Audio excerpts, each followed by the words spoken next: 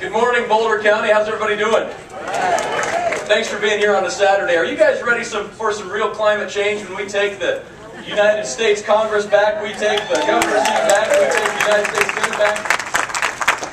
My name is Cory Gardner, and I'm running for Congress in the 4th Congressional District against Betsy Markey, and I hope you'll join me when we politely ask her to pack her bags and come back home. I'd like to introduce my wife, Jamie, who's with me tonight. Some people say she's my better half. I like to say she's my better 2/3 or 3/4. So please welcome me and join me. Welcome me, Jamie. This November, we have a clear choice.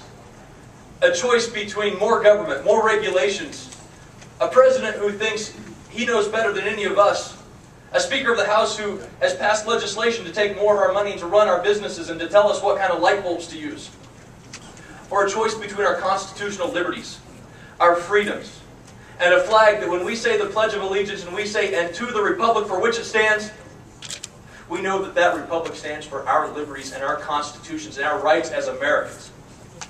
And I hope you will join me this November when we make the choice to take this country back. For our first principles of limited government, fiscal responsibility, and that when we send somebody to Washington, D.C., we're sending them there to represent us.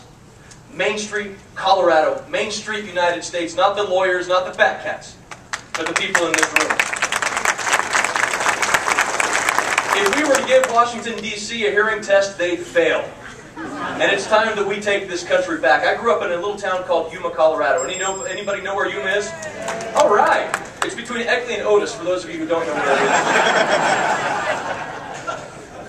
Our family owns a farm equipment dealership. I learned a lot on the other side of the parts counter, working with people in their businesses, trying to make their lives better. We've got a 6-year-old daughter. This election is about her and every child like her. Yes. And we take the opportunity this November to win our country back. Be honored to earn your support. Cory Gardner, I hope you'll join me. Thank you.